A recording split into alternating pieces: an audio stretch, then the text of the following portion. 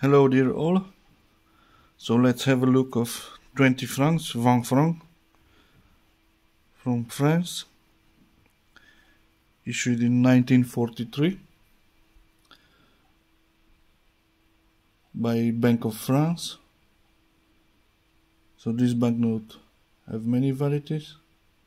They start issuing this banknote from 1942 till 1950. It's a paper banknote. As you can see, was demonetized in 1st January 1963. So have a length of 130 millimeter with 80 millimeter high. So on the overs we have a fisherman which is pulling a rope. You can see the rope. Here up we have a building, I think it's a church or something like this. Yeah. So we have also the signature. Here we have the serial number. So we have like 3 different serial numbers. Bank France. Here is Bank de France 20 and 20. So the main color is red. Let's see what we have on the other side, on the reverse. We have two Breton women, as you can see the port,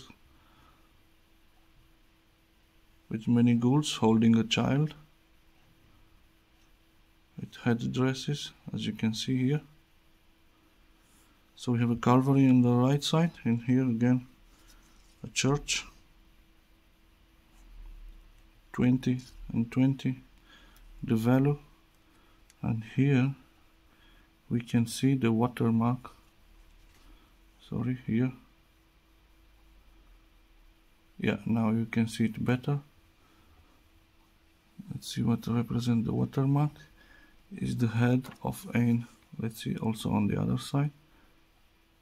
Is the head of Anne de Bretagne. Yeah, so the banknote was designed by Lucien Hectorio Jonas. So we have like 3 variety of the signature. I have only one.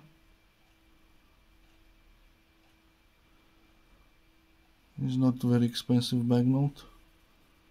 So this one in 1943, it's around €4, €3. Especially in this condition, is not so expensive.